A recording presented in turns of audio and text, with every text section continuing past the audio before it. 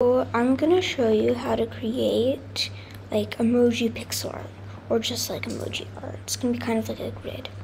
And so I'm gonna be drawing like a mouse pointer like this. And first what you wanna do to get an emoji, to get somewhere to place your emojis, I would suggest using text edit if you're on a Mac. Create a new document and be sure to change it to make it rich text under format. And I'm just gonna call this my emoji art. I'm gonna save it in my downloads because that's where I usually keep all my stuff. I'm just gonna save it. And first what you wanna do is set the size to, I'd say 45. And set like the spacing up and down to 0.8. This will be really useful. And oops, for some reason that didn't work. I'm gonna set it to 45. Okay, that's better. So first what you want to do is to get emojis on a Mac, you go over here and it'll show you a character viewer. It's pretty nice for making emojis and stuff.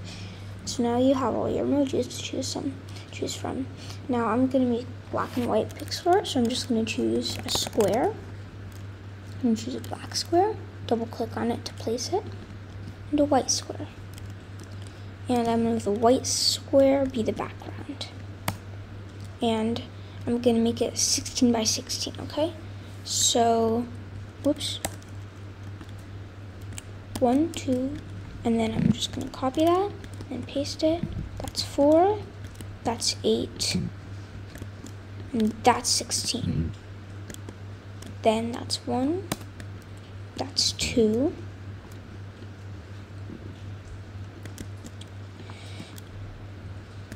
that's 4, that's 8, oops, and this is 16, okay? And so now I have a 16 by 16 grid, and that's my background color. Now I am just gonna draw it. I'm drawing it based on this little image. So I'm just gonna draw the mouse pointer. I'm gonna see if I can open image in a new tab. Yeah, that's better.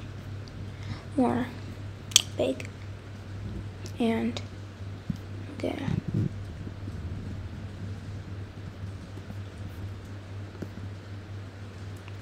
make it a split view like that. Okay, now to start working.